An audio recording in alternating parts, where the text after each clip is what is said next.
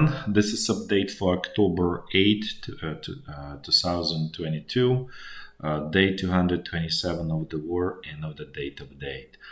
So as I posted on the community board, Crimean bridge has been attacked at 6 a.m. Moscow time on October 8th.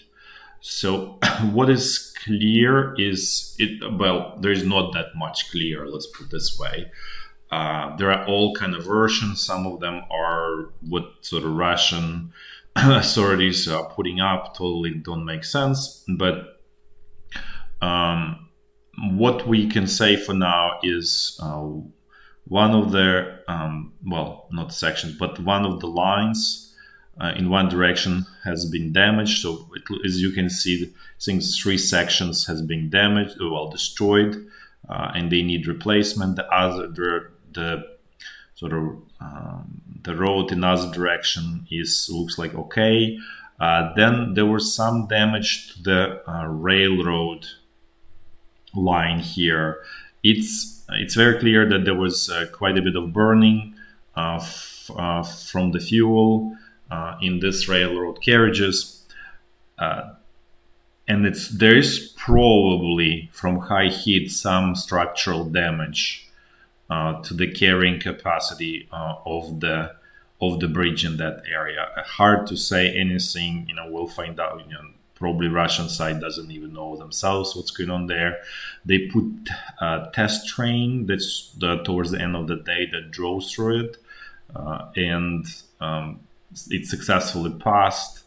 At the same time, they don't allow passage of the semi-trailer trucks and things like that, or actually any trucks, with exception of the passenger cars on this other section.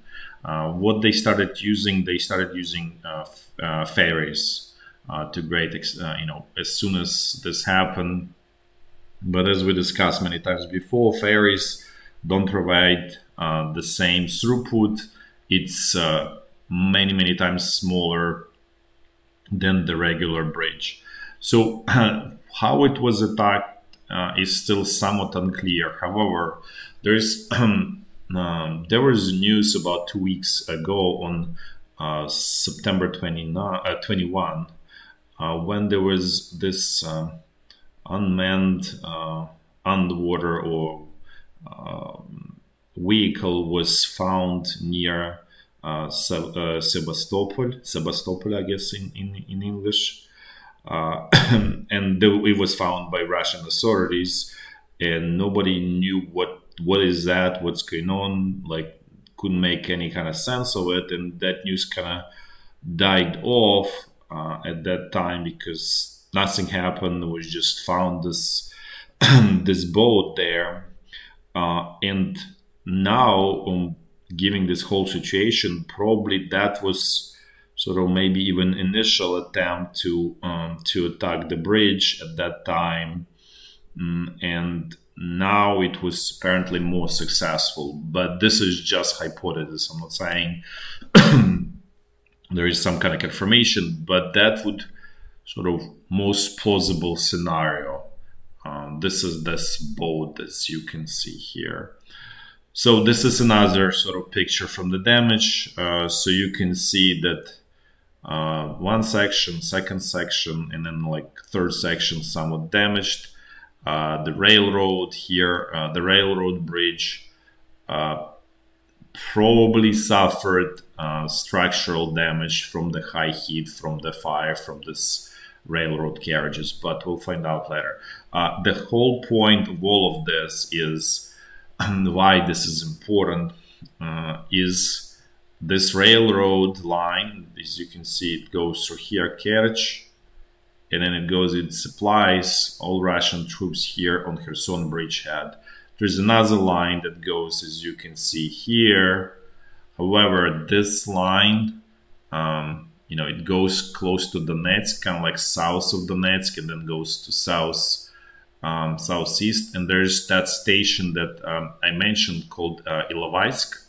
It's a large railroad juncture, but it's not only railroad juncture, it's also large depot for locomotives.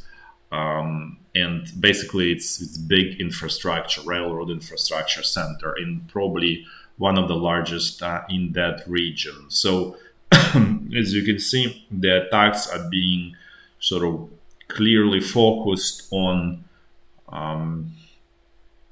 disrupting Russian supplies in this sort of in the south of Ukraine, right? Even Russian sources, they openly admit that this created additional disruption to the supply of the Russian troops in the Kherson area, even though they trying to quickly renew the whole thing and they're using ferries too, but it's still, as I said, not the same volume. So that kind of tells us that there will be something, major offensive down the road. Don't know how quickly. It could be, tomorrow, could be in 2 days. But given that this disruption it is relatively short, it creates short window, right, of additional disruption to the Russian ammunition supplies, which are already kind of under strain here on Kherson bridgehead. So that creates a relatively short window of opportunity for Ukrainian side to take advantage of. So judging from that this offensive should be happening within day 2, 3, 4, 5. Otherwise, that window of opportunity will be gone essentially. So this is kind of like a little bit about this whole logistical situation and sort of the railroad war, basically, of supply logistical war. Now let's actually look what's going on in the Russian military command. So in light of all of this setbacks, Russian president changed the commander of all of the Russian troops in Ukraine. Now this is the new commander is this person, Sergei Surovikin. He used to command troops near Lysychansk. So if those who followed the channel was, I think, in July, that Russian troops managed to actually suddenly breach Ukrainian defenses, kind of like south and southeast of Lysychansk, and then exploit that and basically force Ukrainian troops, created like almost encirclement, and essentially forced Ukrainian troops without much fight out of Lysychansk and all the way to like Bilohorivka, and basically the front line moved almost to Siversk. So that was actually credited to this person. So that was his so-called biggest achievement during the war so far. Prior to that, he served in Syria 2 times. He served most of 2017 in Syria, and then also again in 2019. So he was credited in 2017 with sort of military success that allowed Russia and its allies, including Iran, to basically regain control of almost all of the Syria. So again, so he was, and he was awarded like Hero of Russia, I think, the award for this, for that success. The war in Syria is totally sort of different, and the experience there is pretty much irrelevant to what's going on in Ukraine. Nevertheless, he's apparently seen as someone who is capable. And actually, if we go back to his prior history, we actually can see there is something to it. And but let's just actually, so let's go all the way back how he started his career. So he started his career in the Soviet Army in 1983.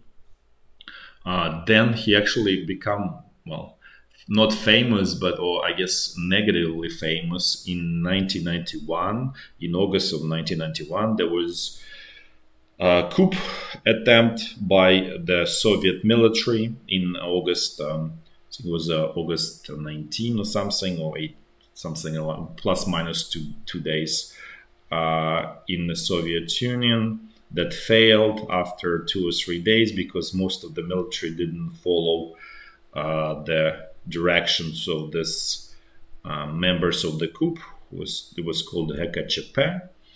However, he was Sergei Surovikin was actually captain at that time, and he actually did follow the orders.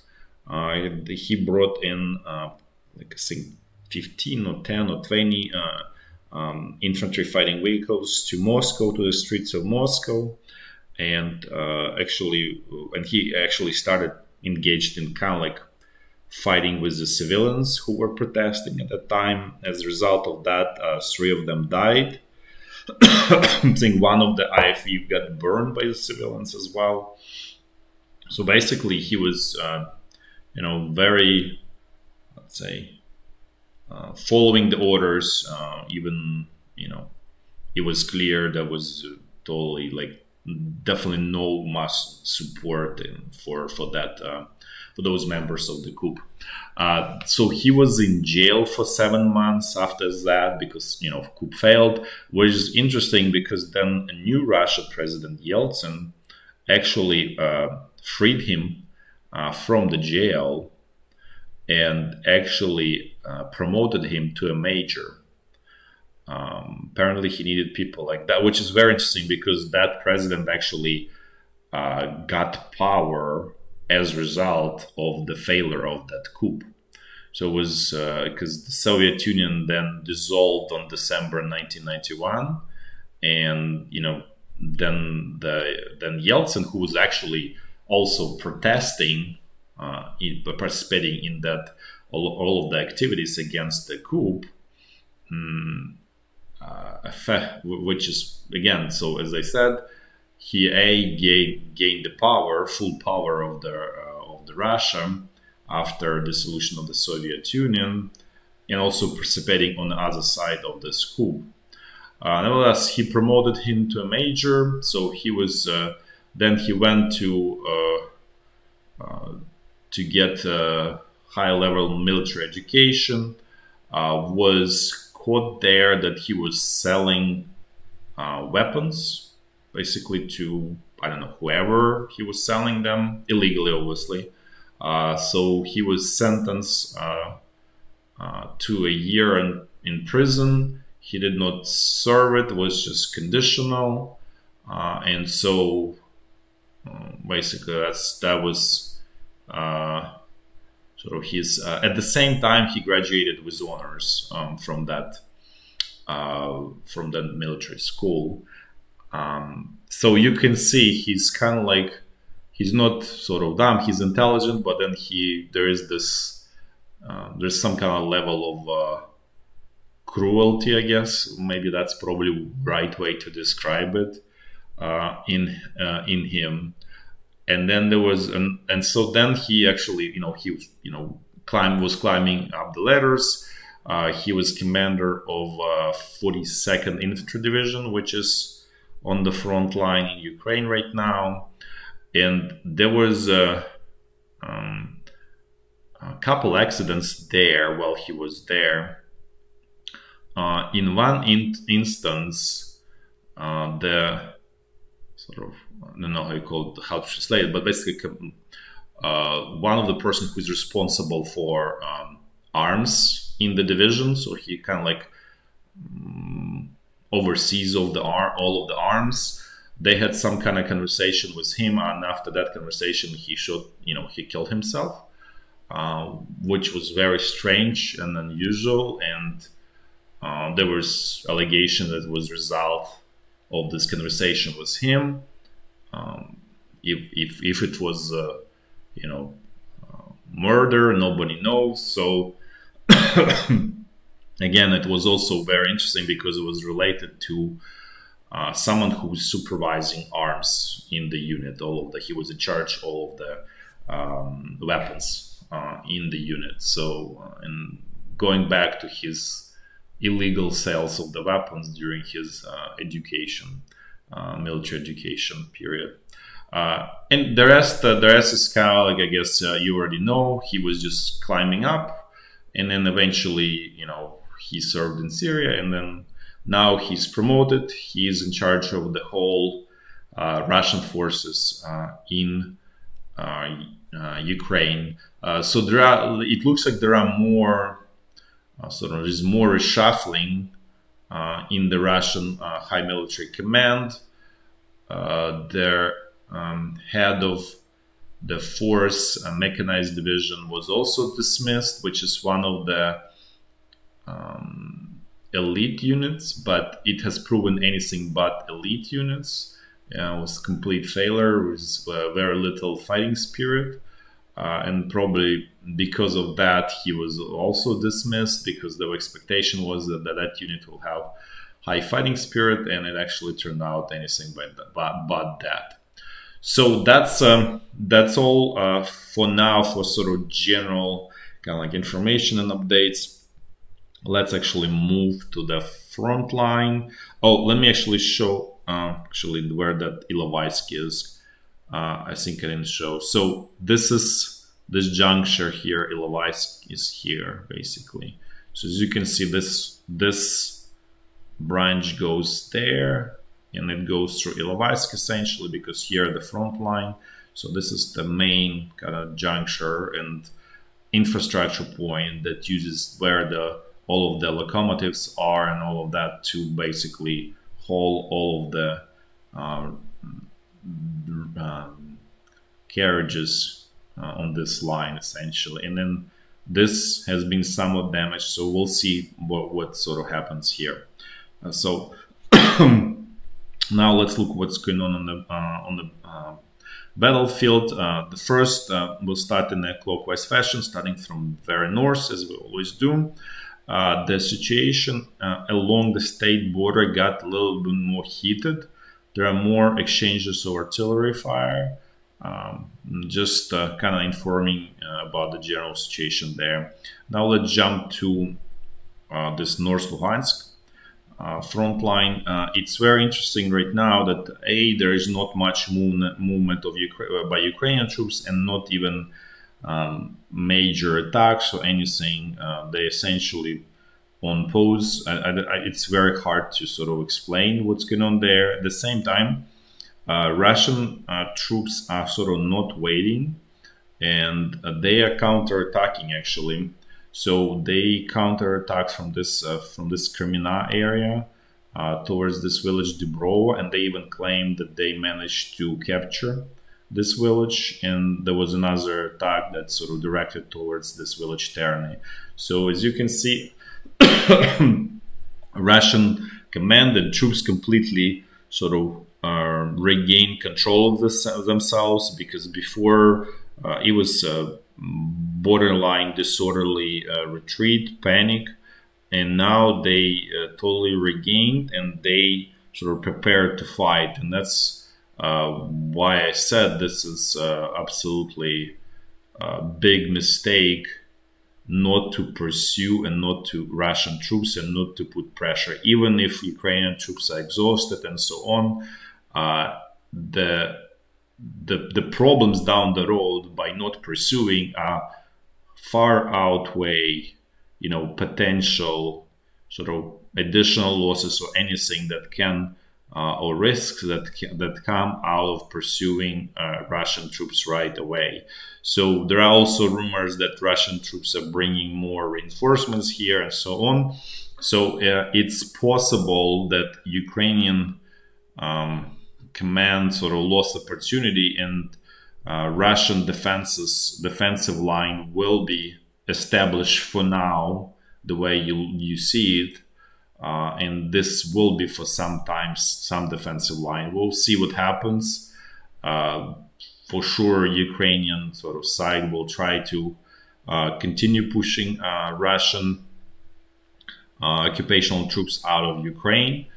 But it's definitely going to be harder, and B, it's probably going to cost more lives of Ukrainian soldiers, because breaking through established defenses obviously will cost many more lives, as opposed to when Russian troops are not dug in.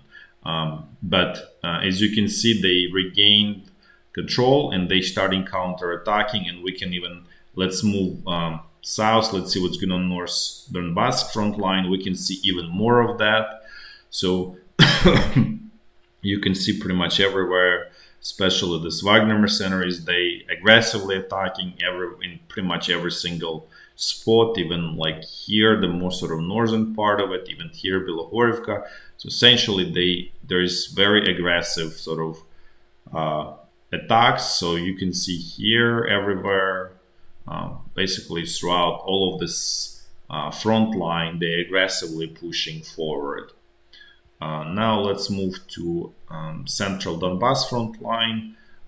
Here as well was kind of called a busy day with Russian troops aggressively attacking. They're attacking here north east of Avdiivka, then out of this Pisky salient, here a little bit south of Mariinka, Novomikhailka. So basically, as you can see, they pretty aggressively pushing sort of forward.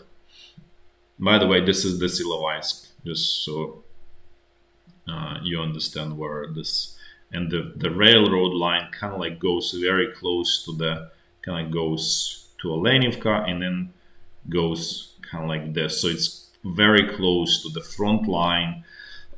So that's why that Crimean bridge is very important, because technically it used to be very sort of like in a like far rear of the Russian troops, almost kind of like virtually guaranteed supply of material and weapons, everything, ammunition, and because this one is, you know, as you can see, it could be relatively easy intercepted. By the way, that's 42nd division that Surovikin was in charge of. Now let's see what's going on Zaporizhya front line. Things here are quite the same, no major changes here as pretty much forever. Now let's move to Kherson bridgehead. Let's see what's going on there. So here Ukrainian troops also like continuing putting pressure against the newly established Russian front line, but there is no, first of all, it's not like strong pressure. It looks like it's more like a probing attacks than anything. It's not like a major attack at this point. But at the same time, Russian troops are not retreating as easily as before. Again, the same kind of situation, similar to what's going on in North Luhansk front line, where Russian troops regained control of themselves. They stopped panicking. They stopped like, you know, being afraid, like, oh, we lost, everything is lost, and so on. The sort of attitude has clearly changed. For how long it will last will remains to be seen. But what is very clear is that Ukrainian troops lost momentum. That is 100% true. The sort of everything is still on the side of Ukrainian troops, especially here on Kherson bridgehead, as we discussed. Russian troops are starved for artillery ammunition and generally starved for ammunition here. So it's not easy for them. So again, this will be lost. It's just a question of time. It looked like it was on the verge of being lost within a week. Now it looks like it may last another months, maybe months and a half. Maybe could even, like, best case scenario for Russian side is 2 months. Or let's say if Russia launches major offensive somewhere else, this, you know, technically there is a small chance that this situation will remain the way it is for some time. So again, the situation has stabilized for the Russian side. For how long remains to be seen. It's very clear that Ukrainian command will continue putting pressure, and that's a big goal for Ukrainian side to basically liberate this whole bridgehead and regain control of Kherson. That's not only sort of military victory, but it's a psychological victory, first of all. internally for Ukrainian society. It's extremely important because the society has invested heavily in terms of human lives, and then obviously there is expectation to see some results out of it. And the pressure to show results is mounting politically in Ukraine, obviously. Also, obviously, like from international politics, it also matters just to prove that this whole support was worthwhile from the for the West.